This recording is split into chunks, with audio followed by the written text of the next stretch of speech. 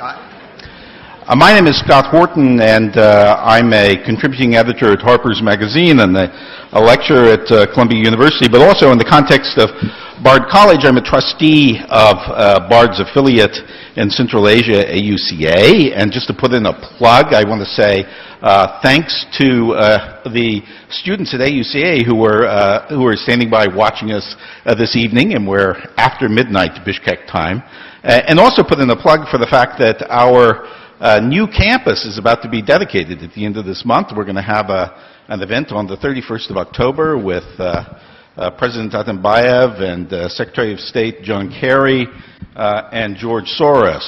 So that'll be a burnishing of an important part of the Bard community coming up. And I think now, without further ado, we'd like to move to the last section of our conference today, and that is to look at the same issues of whistleblowers, national security, secrecy, and privacy from the perspective of the government. And for that purpose, we have, I think, really a perfect guest.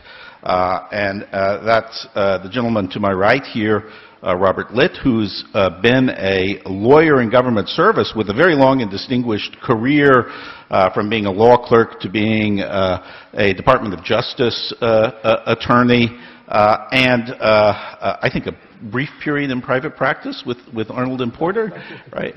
And most recently has served as, I'd say, the lawyer at the apex of the national security community as general counsel to the DNI, James Clapper. So we'll proceed with first Mr. Litt's going to offer some remarks of his own. Then we're going to have a conversation on several of the issues that have been engaged. Then we'll open things up at the end for questions from the audience. Thanks, Scott. As I was thinking about coming here for the last couple of hours, two metaphors came to mind. One is that I have a better appreciation for the book of Daniel in the Bible. And the other is, I don't know how many of you heard recently on This American Life, they reran, I think, a piece they'd done a couple of years ago about the comedy group that had their big break when they appeared on the Ed Sullivan Show in the same show as the Beatles. And how this did not prove to make their career. Anyway, I want to express my thanks to those of you who chose to remain to hear this. I must say I'm modestly disappointed at the number of people who didn't, given that this is an academic environment. But what I wanted to do was talk a little bit about how the intelligence community views the issue of privacy. And you have to understand at the start that the intelligence community is made up of people just like people in this room. Their parents, their children, they all care about their own privacy as well. And in fact, I would say that by and large, they tend to run towards the libertarian as a whole. But I think I have not been here for the entire 2 days, but certainly what Scott has relayed to me of it and what I've heard this afternoon, I don't think anybody would disagree on the importance of privacy and the necessary values that it preserves both for individuals and for society. But privacy has never been an absolute. And the difficult question comes when you try to figure out what can you do to achieve other social goals that are also important. And I think that everybody would agree that a principal goal that a national government has to do is to protect its people. And it's not only to protect them in the sense of airplanes flying into the World Trade Center, but it's to protect them from hostile powers who may have adverse intent in a variety of ways.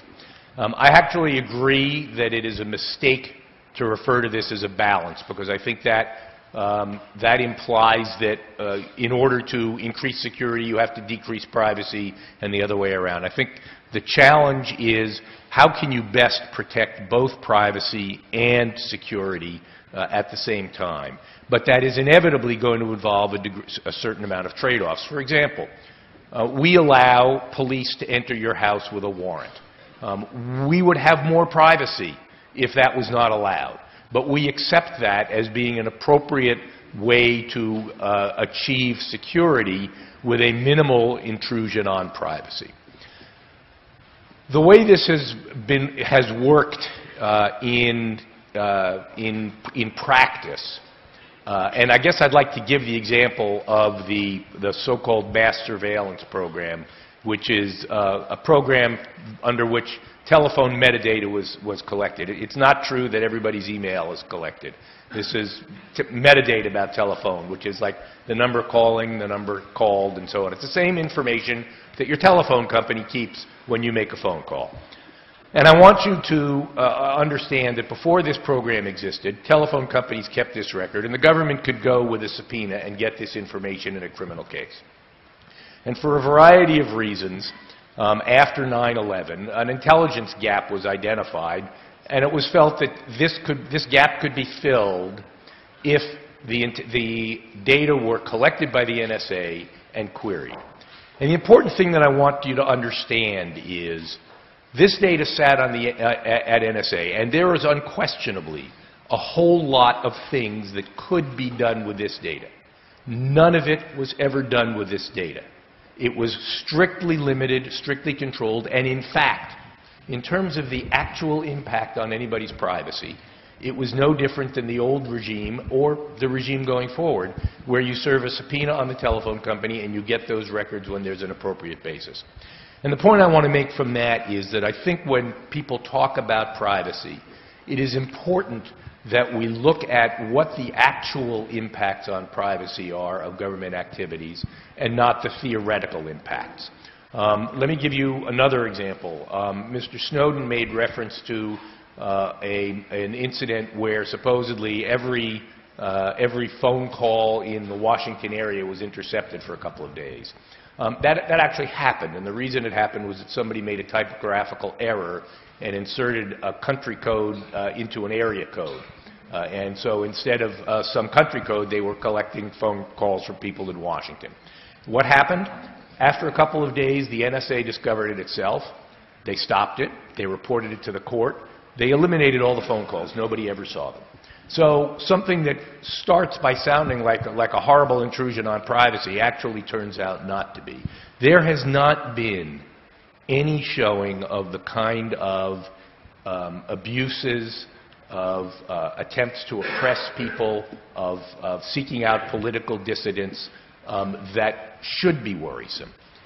And where I want to end, I guess, is by saying that I think that where we fell down, we meaning the intelligence community fell down, and a number of people made reference to this, is in not communicating in the kind of broad general sense that Mr. Snowden was talking about, the broad outlines of the programs we did. Some of them we did communicate, but in particular this one program was not effectively communicated. There were people within the government who thought it should have been communicated, and I think that looking backwards, everybody feels that had we taken the opportunity to go out and educate the public about it in a sort of more neutral fashion, that it probably would have been a lot less controversial, but that's water over the dam now. The trick that we have to, the problem that the intelligence community is faced with is that we are politically in essentially a zero-tolerance environment. My boss likes to say that there are two types of events in the world. There are intelligence failures and there are policy successes. And every time something bad happens, the finger gets pointed at the intelligence community. And there is a pendulum that swings back and forth in terms of the public view of the intelligence community between, you mean you're doing what? And why didn't you protect us? And that's a pendulum that's going to swing again. And so the question is, what can we do now to try to put ourselves in the best possible position so that while being respectful of privacy and protective of privacy, we are still also protecting the American people? Personally, I happen to think that technology has a huge amount to contribute here. When people talk about technology in the context of surveillance, it tends to be one of two things. It's either look at the awful things NSA can do with technology, or look at how we can protect ourselves from the NSA with technology.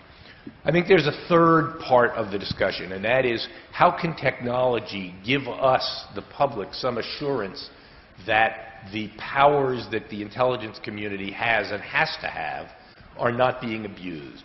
And I think that there are some very creative technological ways that systems can be set up, for example, to not only to limit access, but to ensure that only proper queries are made and that only the appropriate people get the information. And I think that there needs to be a lot of work done in that area so that people have a better understanding of what it is that the NSA does, not at the level of who's being targeted and what systems are we targeting, the kind of operational thing that, if revealed, can and has caused damage, but at the general level of what are the types of things that we're doing to protect the people. So I guess with those sort of somewhat disconnected thoughts, I'll stop and let Scott ask some questions. Thank you, Bob. I want to start just connecting this back to Hannah Arendt again. So at this conference, we've heard about Arendt's approach to privacy through a number of different writings about the human condition, her writings on totalitarianism, her Little Rock, Arkansas essay. But it seems to me we've now reached the stage in the conference where there's another set of writings that has to be brought in, and that is the way Arendt approached whistleblowers and national security issues. And of course that comes up in particular when she was invited by the Association of the Bar of the City of New York to address the Pentagon Papers case, and she gave a very, very interesting address, which is reproduced in Crises of the Republic. I'd have to say, too, I think it probably left most of her audience puzzled, because they would have expected her to come out swinging against Nixon in the Vietnam War, and although I think she didn't like Nixon and didn't like the Vietnam War, that's not really what she was interested in and what she addressed in this piece. She wanted to go and look at a much deeper level at the question of state secrecy and the role that was played by whistleblowers and the media and the entire political process in breaking or cushioning it somewhat. And she started out talking about the concept, the ancient concept of state secrecy.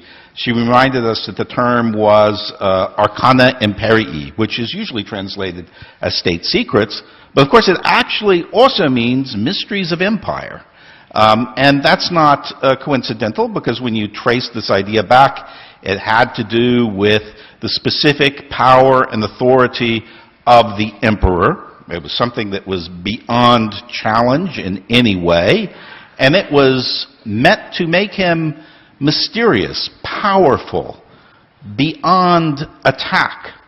And that she points out, and she also described the origins of that, how it came up under Roman law. And that's a system that made perfect sense when you're an empire, but didn't necessarily make a lot of sense with a democracy.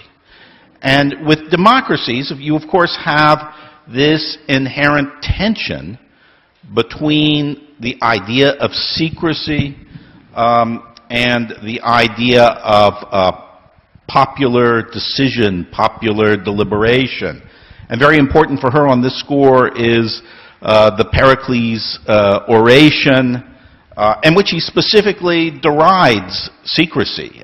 Secrecy is something that tyrannical governments think of, Pericles says. Not us. We Athenians pride ourselves on being open. We let visitors enter our city and inspect everything. We're not afraid that they will uncover our military tools and techniques. We rely on our bravery. Didn't end well for the Athenians, did it? To the contrary, it did.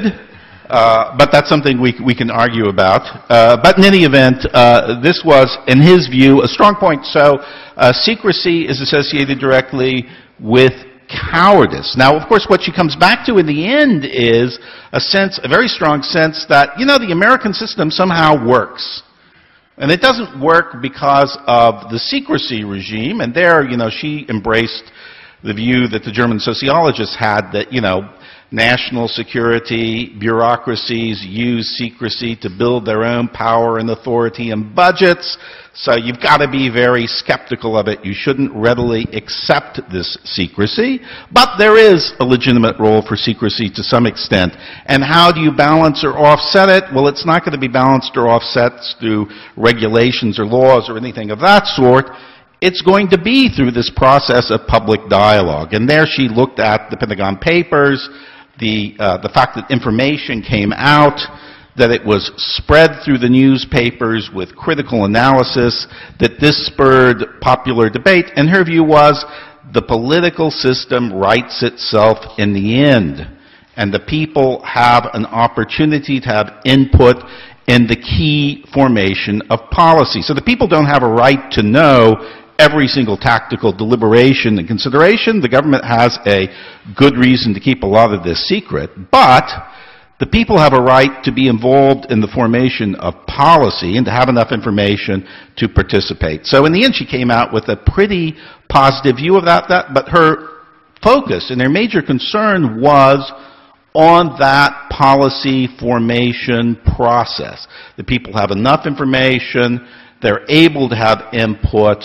and the policies are decided through a democratic process of some sort. So that's going to bring me back to the point that our prior speaker raised, and that is this report that appeared in the Washington Post, which referred to an email in which you noted that the legislative environment's very hostile today.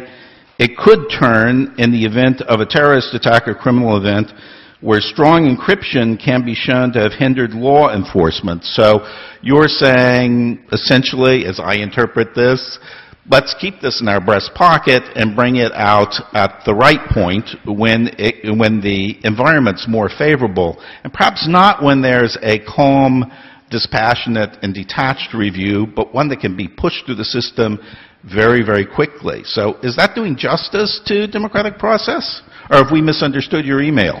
So I want to start by saying that I make a practice never to comment on leaked documents. One of the students, who may or may not still be here, asked a question that I thought deserved a better answer than it got, and that is about the importance of privacy for government deliberations.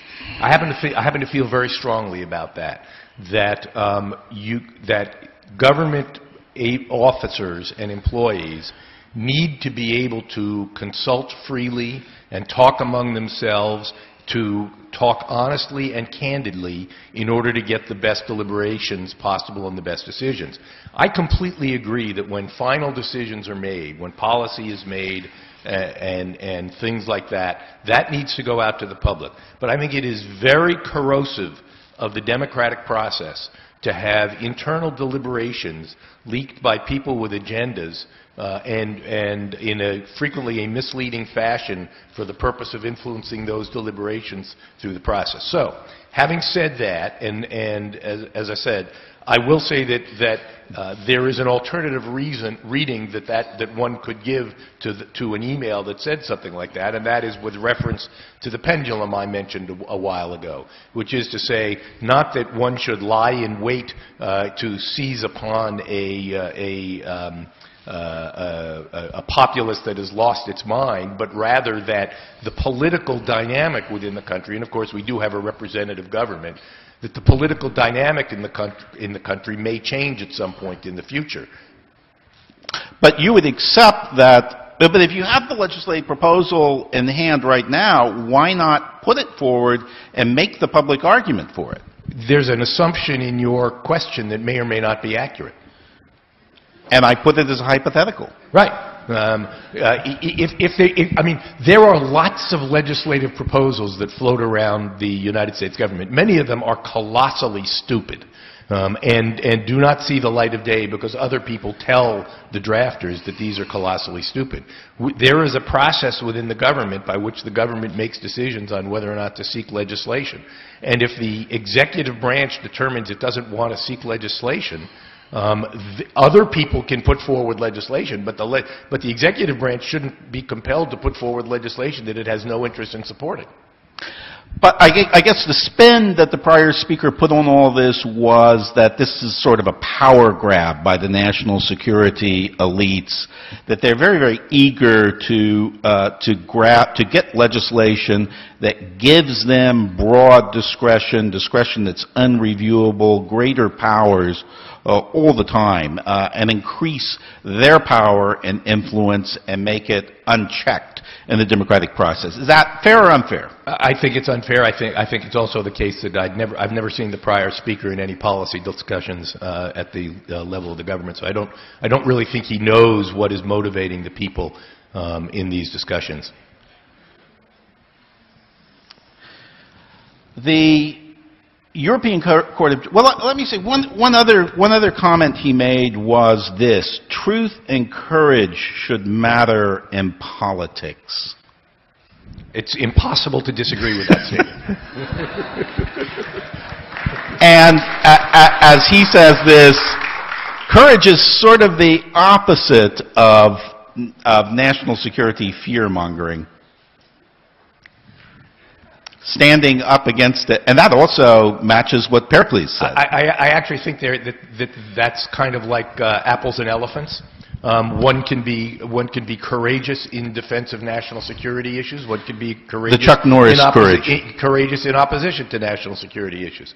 I think it all depends upon the circumstances and the particular environment. I don't think they're opposites at all. All right. Well, let's start looking abroad a little bit. The European Court of Justice has recently handed down a landmark decision that says that the European-U.S. Safe Harbor Agreement is invalid because it allowed Internet companies based in the U.S. to store European users' data on servers in the United States, and this violated the privacy rights of European citizens because U.S. companies were required to comply with the NSA's large-scale efforts to collect data in ways that violated the EU privacy rules. Now, it's interesting that when that decision came out, a number of the major European newspapers, like Süddeutsche Zeitung in Germany, reviewed it and said, this is the highest court in Europe concluding that Edward Snowden is right and the NSA is wrong. So it was presented immediately as a strong validation of his position. It also seems to be another case in which maybe the strongest single sector of U.S. business is facing a dilemma that's been created by the U.S. intelligence community. So is that a fair analysis? And what's the fix? So it's interesting. This, of course, was a decision in a case to which the United States was not a party. And it was decided on factual findings that were based on press articles that were, in fact, inaccurate. And in particular, the court assumed that the one particular surveillance program that people refer to as PRISM was mass indiscriminate surveillance, which it is not. It's targeted surveillance. It's a large program, but it still requires people to be targeted based on the fact that they are of foreign intelligence value. I wrote an op-ed in the Financial Times about that a couple of weeks ago. But the opinion, because... Is it not indiscriminate as to Europeans? No, it's not indiscriminate as to Europeans. So it's only Europeans who are of intelligence interest? Well, it's not only Europeans, but it is non-Americans who are located outside of the United States who are of foreign intelligence interest. Those are the only people who can be targeted under this. But I think, but in terms of your broader point, I want to circle back again to some of the harm that the manner in which this information has come out has caused. And I think even Mr. Snowden himself has said that some of the stuff that is published is not stuff that he would have published. The nature of this program, PRISM, was perfectly clear in statute. This was a statute that was openly debated by Congress, and it was perfectly clear what Congress authorized and how this program was carried out. What was new in what Snowden revealed was the identity of U.S. companies from whom this information is obtained. And it's all pursuant to lawful process. That's what caused the damage to the U.S. companies, was revealing the identities of the companies, not the existence of the program. That's the sort of thing that, in my view, is what ought to be protected, because the companies are maybe losing business as a result of that, but there are two other consequences that are significant. One is that I think we are going to end up seeing a balkanization of the Internet as individual countries move to set up their own Internet systems. And the net effect is you're going to have relatively robust privacy protections in the liberal democracies and very little in places like Russia and China and around the world. And I think that's going to be a very negative consequence of the last couple of years. Just so I understand you correctly. Let me make my other point today. And the other point is that we have absolutely been losing our ability to collect communications of terrorists and other enemies. There is simply no doubt about that. There are posts that go up on jihadi forums that say, don't use this platform because they work with the NSA. See this document that's been published. So, you know, those are genuine consequences from what's happened. So you're saying that the harm comes from the fact that it was disclosed that Facebook was cooperating, not from the fact that Facebook is cooperating. Correct. And this goes... I don't think the European Court would agree with that. Well, I'm sure they wouldn't, in fact. I understand that, but let me make my point very clear here. Yeah. I think that the line on transparency for the intelligence community, I mean, after all, if you're going to have intelligence work, a certain amount of it has got to be in secret, or it doesn't work.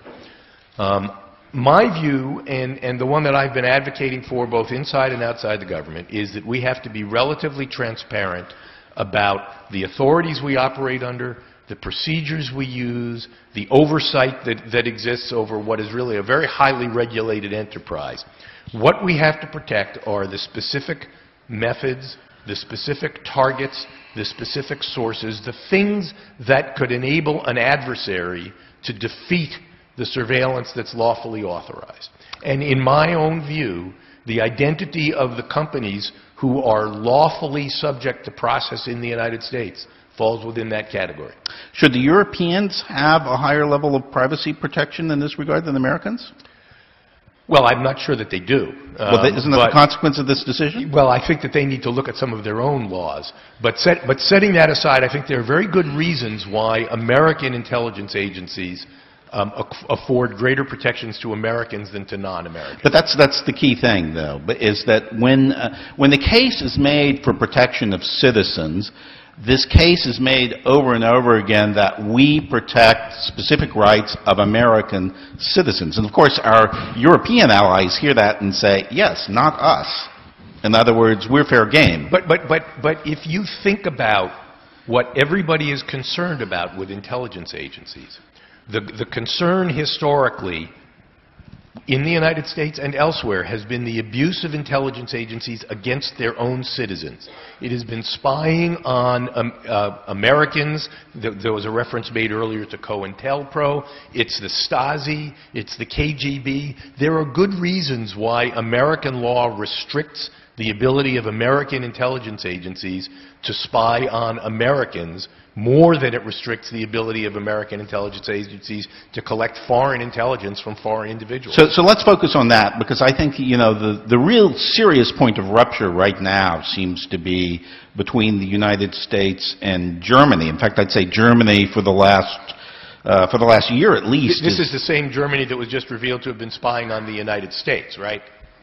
The same Germany that was just revealed to be spying on the United States? There was an article in the German papers this week that the German spy agency had been targeting Americans for espionage for a long time. I have no doubt whatsoever that intelligence agencies target people all over the world. The difference with Germany is that the U.S. intelligence community maintains massive facilities on German soil to do these. And the Germans do not have comparable operations on American soil monitoring U.S. citizens. So, you know, for the last year, Germany reads about the NSA scandal. That's the way it's described almost on a daily basis. There were very important hearings in the Bundestag yesterday about this, but there are almost every week.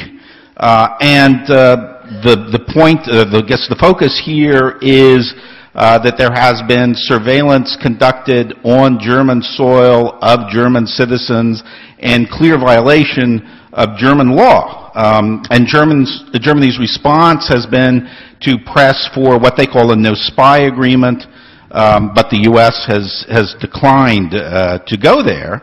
And these developments have collectively, they've led to a pretty sharp collapse in confidence in Germany towards the U.S. intelligence community. I'd say it's clear that German attitudes towards the United States are warm and friendly and positive, but not towards your clientele.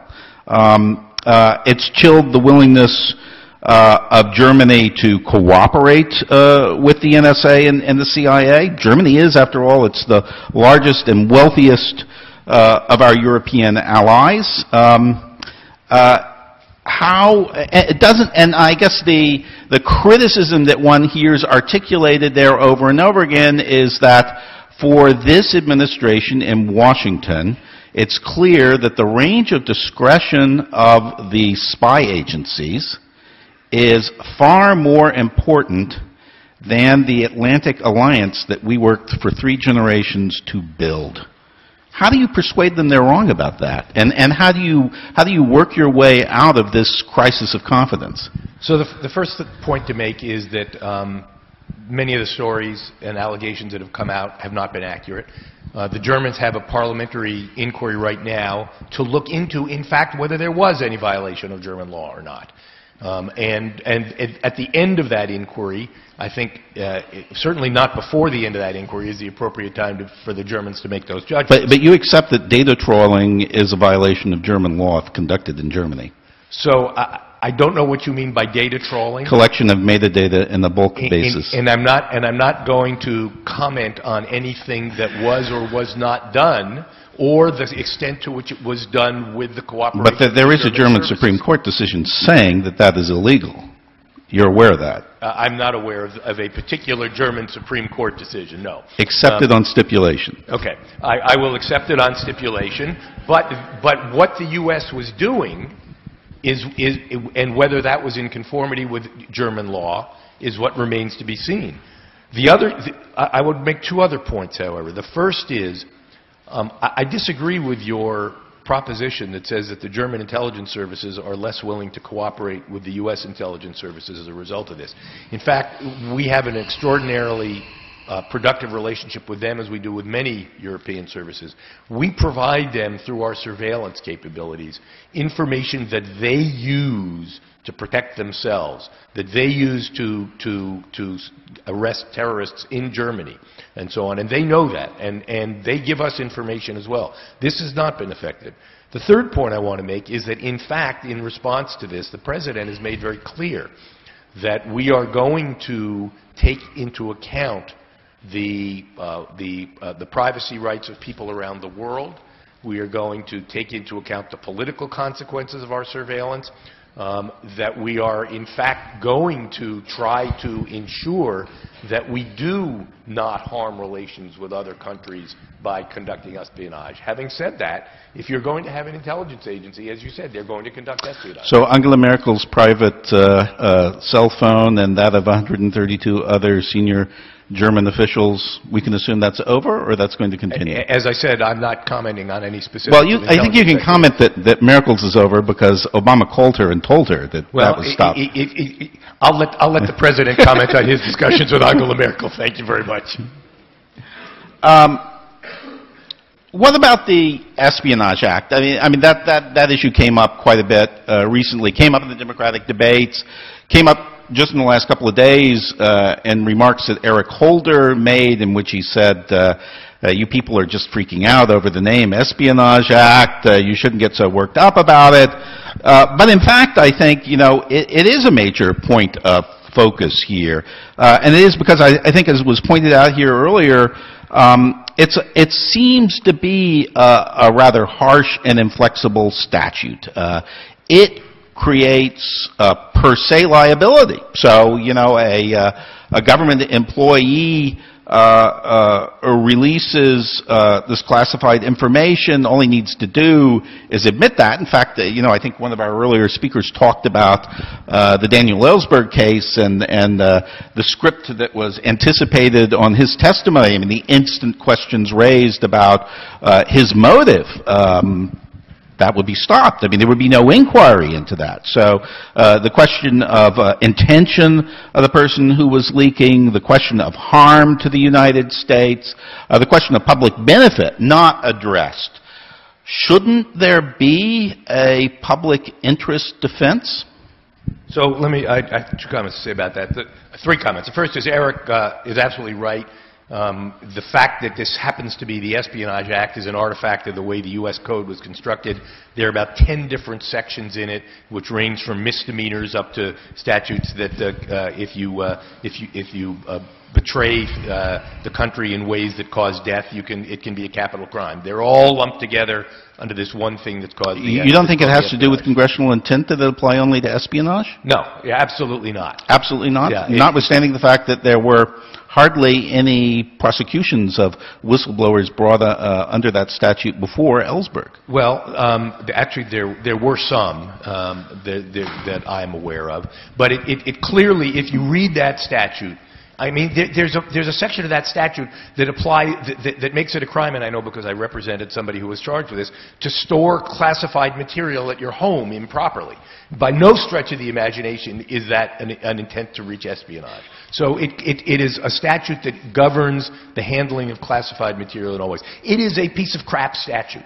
It was written in 1919 originally. It's been accreted on since then. It deserves to be thrown out and started all over again. So,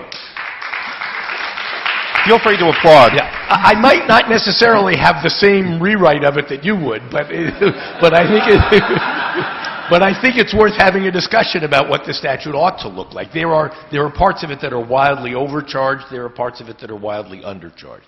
But I do want to speak specifically to your question about intent and motive, because this has nothing to do with the Espionage Act. This is a basic principle of criminal law, which is that a good motive cannot excuse a bad act. This is the same defense that the people who murdered abortion providers use. They say, we are acting in the service of a higher good. And it is routine throughout our criminal justice system that you cannot defend yourself of the crime by your good motive. You can argue to the judge at sentencing in mitigation that you had a good motive. And that's the way our legal system takes that into account. But if you open the door to saying in one particular case, because you like what this particular person has done, that he should be allowed to argue he did it for a good purpose, you are going to go down a very slippery slope very rapidly. But that wouldn't be the case if you created by statute an affirmative defense. And what would the affirmative defense be? Well, the affirmative defense would be a public interest defense. And who gets to determine what's in the public interest? The finder of fact. So if you have if you have someone who, I mean, the problem you have is that you've got 50 jurisdictions around the country with very different jury pools who are going to have very different views of what's in the public interest. You're going to have people arguing for things that you may think are in the public interest that they may not think are in the public interest. And you would be trying to bring every case in the Eastern District of Virginia. No, probably not. But it's changed over the last few years. I think that is not a feasible way to have a rule of law, to allow for individuals to make their own determinations about what is or is not in the public interest. That's what Congress is there to decide on a policy level for the nation. As I said, I think the statute ought to be rewritten, but I don't think you should have a statute that says people can disclose classified information if they think it's in the public interest to do so. I just do not think... I don't think anybody's proposing that statute. Well, it gets pretty close to that. Right. Who do you think actually learned the most from the Snowden documents? You think it was our enemies, it was terrorists, and not the American people? I can't quantify, but all of those people learned from those documents. Because everybody learned what was published. But, was it real news to terrorists? Yes. You think so? Absolutely. And not only terrorists. I mean, it was news to nation states as well. who we are in greater or lesser degrees of adversarialness. Sophisticated nation states? Absolutely. The Russian Federation, the Chinese? Absolutely. Absolutely, they have learned things from this. I disagree with you on that. Yeah. But there was a degree of exposure of specific capabilities that had not that had not been exposed before, Scott. Mm-hmm. Well, but you will agree it was eye-opening for the American public, and it had a strong impact on public debate. I'm not quantifying. As I said, I'm not going to get into who learned more from it. Absolutely, the American people learned, and there is no question that, as I said, some of what came out should have been made public before. I agree on that. But far more was revealed than, in my judgment, should have been. So, I mean, let's look at the disclosures that came yesterday. And I'm not going to ask you to comment on them because I know you shouldn't. But, you know, of course, we had a large portfolio of documents, Department of Defense documents, concerning drone warfare and a particular targeted killing program. The argument for that disclosure is, whatever the details of this program, this marked a major shift in policy of the United States government. Not a question of individual strikes of individual people on times, but the way we conduct ourselves in wartime and the way we fight wars. And it created a new kind of warfare, which is particularly covert. So you have one drone strike, fine. You have 400 drone strikes over 10 years. Is that something that should be avoiding the process of public deliberation and discussion the way the American political process has provided for a century? So I guess I have two comments. The first is that nothing DOD does is covert. DOD, by the laws of war, is required to acknowledge everything they do. And the second thing is that I have not noticed an absence of discussion about drones in this country in the last 5 years. But you've noticed an absence of U.S. government official participation in this discussion. No. And when you say it's not covert... I've actually not noticed that. But I have. But I think when you say nothing the Department of Defense does is covert, JSOC, you think, is not engaged in covert activities? They are not engaged in covert activities. Absolutely not. There is a difference between... Yeah. No, it's true.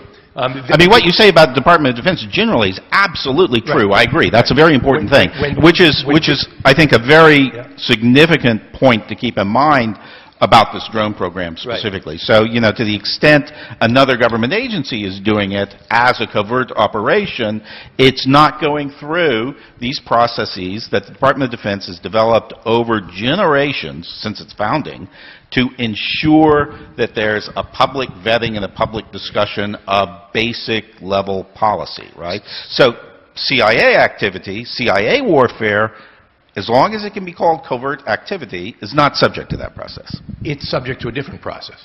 And as I said, to the extent that your point is that there should be a public discussion about whether or not drones should be used in the conduct of this conflict, that public discussion has happened. It's happened in Congress. It's happened with the executive branch. There have been numerous speeches given by executive branch officials on this. This is not an issue. There are specifics about drone activity that have been withheld.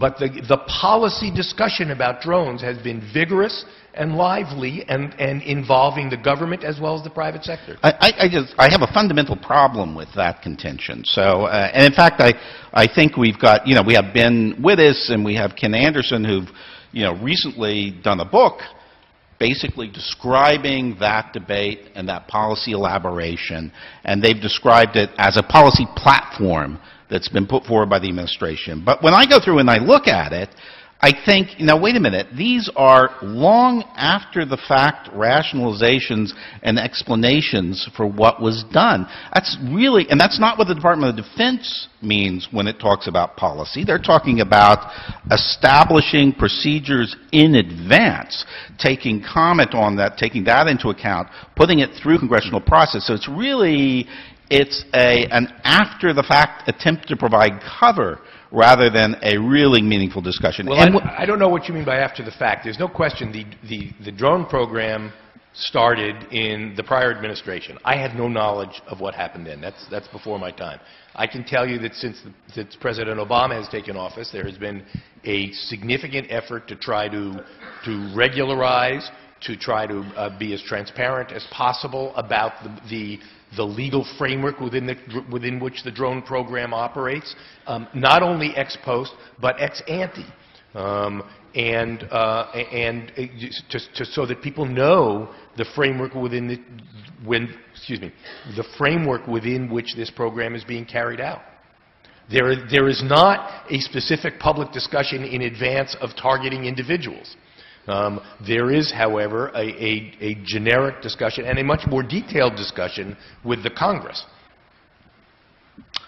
okay, I think it's probably about time for us to open up for the floor and take questions. You have to forgive my myopia, but I'm going to pick people who are close up, who I could see. So go ahead. You have to wait for the microphone to come on so you can be heard.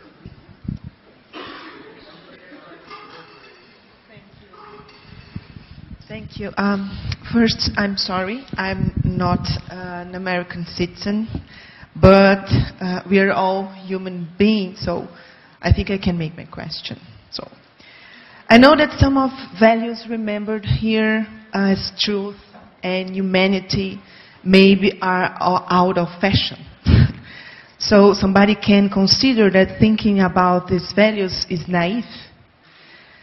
But, sir, if what Mr. Snowden says is not important, because, in fact, we are only talking about technical mistakes, why is Mr. Snowden in Russia? You'll have to ask and not him. Here? You'll have to ask him that. No, he shouldn't be in Russia. He should be back in this country. But you did revoke his passport. I didn't. The U.S. government. I promise you, if he wanted to come to this country, he could get to this country. Okay. And that would be up to the advice of his counsel, too. Go ahead. Right.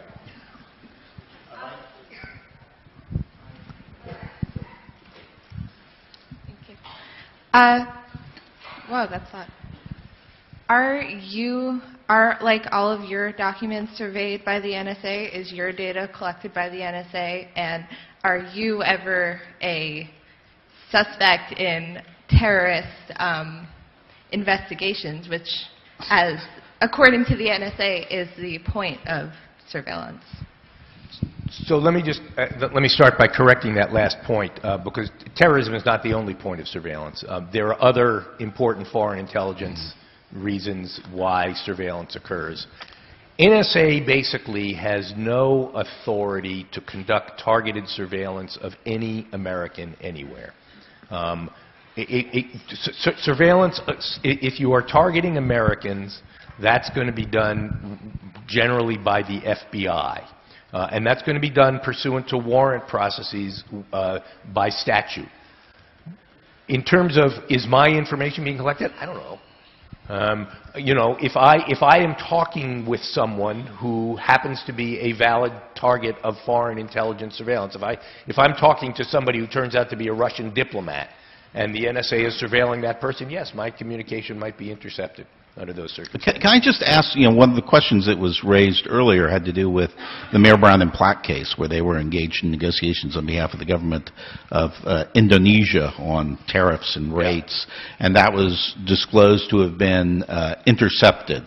So what would be the possible rationale for that? So, Scott, I may be wrong, but my recollection is that that was not interception by NSA. That was interception by a partner service.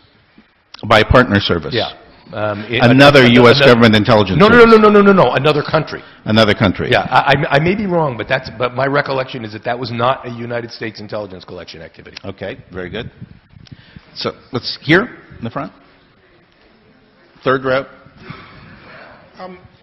I've always thought that the most critical means of controlling executive action or any government action is the balance of powers and checks and balances we have in our government. Could you discuss the relationship between the defense of the national intelligence community and Congress, whether it's working, it's dysfunctional, the disputes with Senator Boxer seem to be extraordinarily troubling? Feinstein. Feinstein, excuse me. The other California Feinstein. Senator Wyden's dispute with General Clapper is troubling. Is there things that could be done to improve that oversight, make it more useful, and give the American people a better sense of confidence that there's actually someone who's looking at the activities of the intelligence community?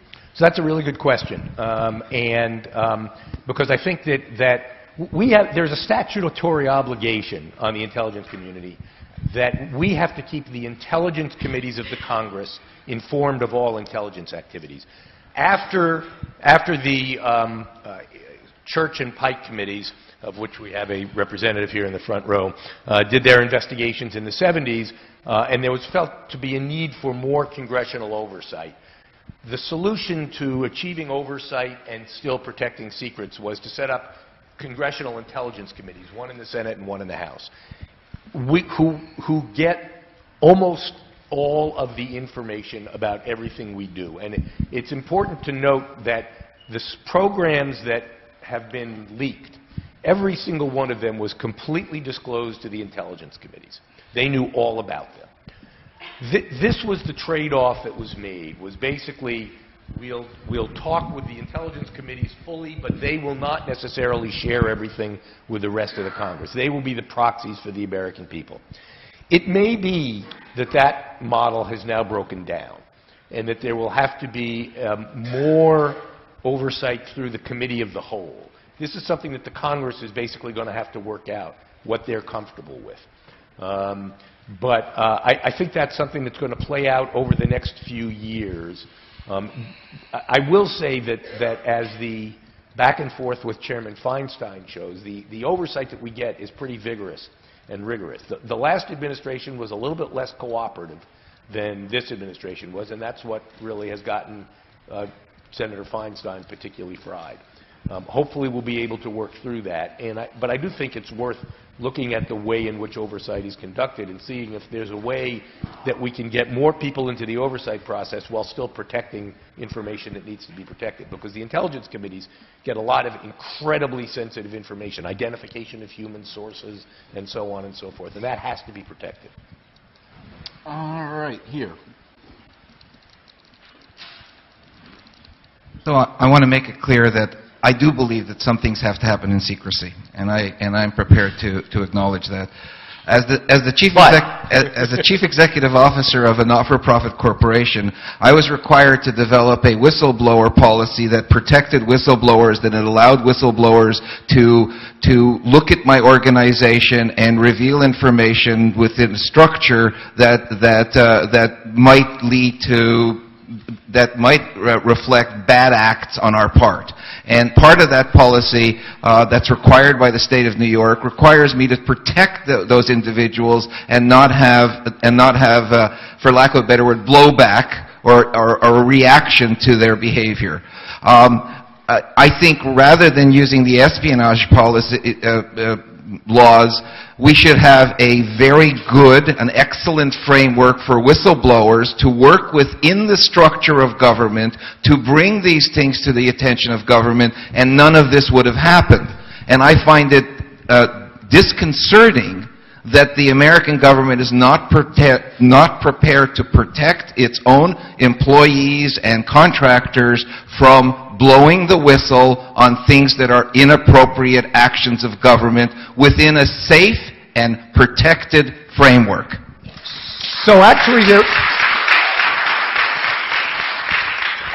there is such a framework. It exists. There are statutes and there are executive orders that prohibit retaliation against whistleblowers. The question, the problem is your stipulation that it be within a safe and protected framework. That's what the Whistleblower Acts do. But what happens is people raise claims internally and they don't get satisfaction. And so they go public with them. They go outside of the safe and protected framework because they don't like the results that they've obtained. But there is, in fact, a very robust whistleblower protection. There's an Office of Special Counsel that's responsible for investigating allegations of retaliation against whistleblowing. There are statutory protections. It does exist. But you also have, I mean, as in the case of Thomas Drake, you have whistleblowers who raise issues and then become targets of investigations for things they didn't do. I also make it a practice not to comment on individual cases, other than to say that I think that the facts in Drake are not necessarily what they have appeared to be through his public relations. You think the federal judge who oversaw the case got it wrong when he said that this was more heinous conduct than perpetrated by the British at the outset of the American Revolution? Well, it was rather a strong set of words. If that's what he said, I think he got it wrong. Okay, I'd really like to hear from some students. So do we have... Scott, we got time for 2 or 3 more questions. Maybe take them and then let him answer. Yeah. Okay, so let's take 2 or 3 questions. Sir, I have a question right here. If I may ask, you said earlier that the United States is not surveilling or has no interest in surveilling dissident political activists. I think 2 weeks ago it was revealed that Black Lives Matter protests in vigilance for... Where are you? Can you stand up? Yes, sir, I can stand up. Okay, thank you. I want to read to you exactly from the article that I'm referencing so I don't get anything wrong. And just tell me as you read it what agencies you're talking about. This is the Department of Homeland Security, sir. Right, so this is not the intelligence community. No, it isn't, but it sets a precedence, and I would like for you to expand on that. So I haven't asked my question yet. Oh, I'm sorry. I'm sorry. I thought that was the question. I apologize. No, so the specific event in question was a Black Lives Matter vigil for Rakia Boyd that was on Facebook, and the request reads, "We are monitoring 2 separate protests scheduled for this evening. The first will begin with a gathering at DuPont Circle, and their call for action on Facebook states, every 28 hours a black person is killed in America by law enforcement officers. This statistic includes black women and girls as well." What does a vigil like that, what need for it, why do we need to surveil it? Okay, so before you answer, let's get 2 more questions here. Actually, I'd rather not. You'd rather yeah. Okay, go ahead. So I don't know anything about what DHS was doing in that circumstance. As someone who was the subject of surveillance for peaceful demonstrations when I was young, I don't think you should be surveilling peaceful demonstrations. But that's not what my clients do. What I was saying was that in the programs that Snowden has leaked, there has been no indication of any of that kind of activity, and that is absolutely true. Also, could you expand on the convoluted trade-offs idea that... One question only. I think we need to give some other people... Go ahead. Here.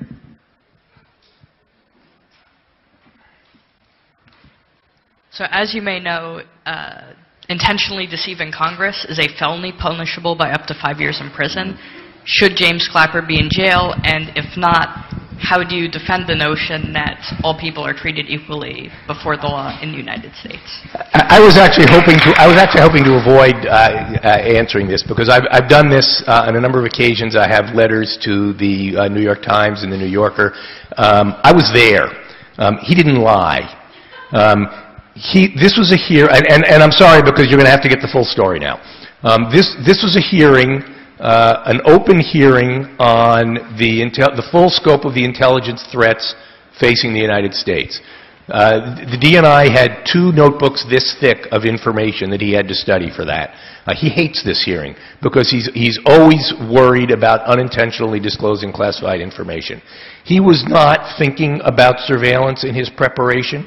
He was not focused on that. And if you read his answer carefully, you will see that what he was talking about was a different program, which does not, in fact, target Americans. But when I spoke to him afterwards, and I said to him, you know, Director, there was this program. And he said, oh, my God, I completely forgot about it. And we spoke with Wyden staff about that. And, you know, you can laugh or why wasn't there a public correction immediately? Well, there couldn't have been a public correction because the program was classified at that time. What I regret is that we did not immediately send a classified letter. You didn't have to disclose the program. You could have just said that the statement was inaccurate. Oh, Scott, right. You're going to say you're going to say, oh, in fact, we are surveilling hundreds of millions of Americans, and that's going to end it? I don't think so. To the extent the program, I think you should have said that, yeah. But okay, so we have the statement for the defense for Mr. Clapper. Yeah. Let's have one more question. Let's hear. Right here. Here. Here, right here. I think I'll be the first to say thank you, Mr. Litt, for coming here. I think it's a really important debate, and we benefit from having you here. Okay. All right. This used to be a civil space. Thank you for coming, and we really benefit from having you here and expanding on this debate. I recently, with the guy over there, thanks, we had the privilege of interviewing Ben Weisner, who, believe it or not, had nothing bad to say about you. And we didn't ask him, but, you know, he said you're a very worthy adversary. And Ben has described the environment as a before and after. As a before and after. The legal environment. We're asking about legal strategies and obstacles, and he said that there's kind of a before and after Snowden. Now, before Snowden, litigants were told they had no standing. Either proving grievance or harm, courts would dismiss cases, either issuing, you know, classification or state secrets and stuff like that. But after Snowden, courts now have experienced this kind of watershed threshold. You know, it's like they're taking cases, they're hearing people. These arguments have been tossed out. I would hope to get your perspective on this issue of justiciability and how it's changed in Snowden and how you kind of see the field in that sense. So I think what's happened is, particularly with respect to the telephone metadata program, courts have found standing in that regard because of the scope of that program. In general, otherwise, the landscape has not really changed. People are still not finding standing. What has happened, though, is that with the government has adjusted its disclosure policy and has disclosed a little more about when it's targeting. And so there have been some criminal cases in which some of these charges have come up. But I don't think the courts are fundamentally rethinking the law of standing at this point. I want to make one last point of privilege, and that is, to the extent there are still students left in this room, to urge you, to the extent you care about these issues, to consider a career in government service. I've been fortunate over the course of my career to spend about half of my time in private practice and half of my time in government. And I can tell you that, except for twice a month when you get paid, the worst days in government are much more rewarding than the best days in private practice.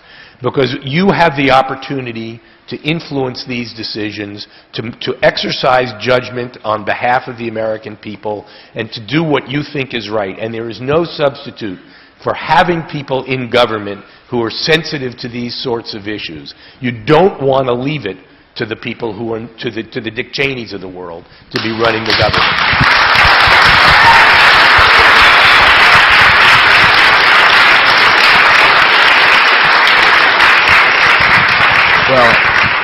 Well, there are a lot of students here, and I am thrilled that you're here.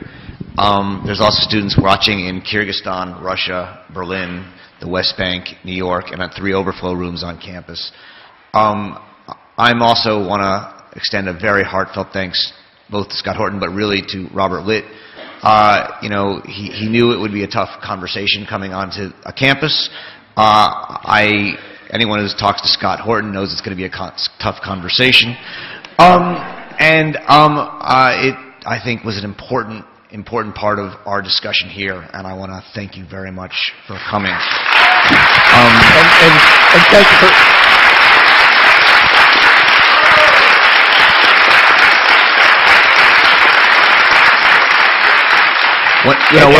Thank you for having me. I appreciate it. Our conference next year is going to be on how to talk about difficult questions, race, sex, and religion on campus.